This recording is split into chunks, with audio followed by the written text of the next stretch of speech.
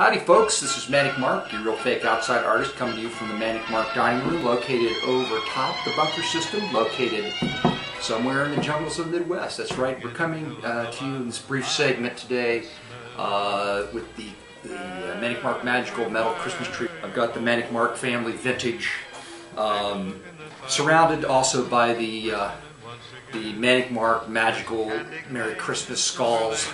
I've got over here, I've got two, I've got red and green. They introduced red and green, little plastic red and green farm animals right there. Bayonet, Manic Mark, 3.5-inch recoilless rocket launcher. Never can tell when you're going to need a recoilless rocket launcher over the holidays. Not the Christmas spirit, but Manic Mark doesn't have any landmines, so he had to bring. I'm here today is just to give a shout out to, once again, to ButtonDave. What a nice guy ButtonDave is.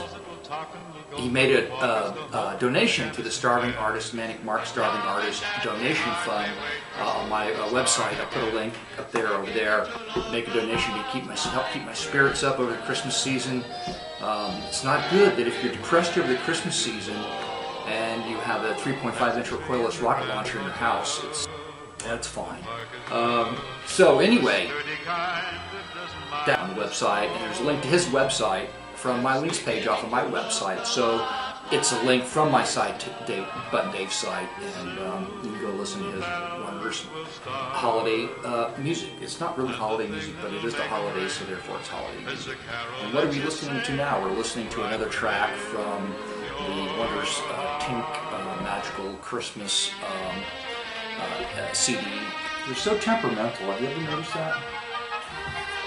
How did we ever survive as a human race having to burn candles? Well, this is a very Christmassy. Look, there's a severed limb on this thing that you gave me. Now that's some good Christmas music right there. One's a pig and one's a sheep. Holiday colored farm animals on my tree.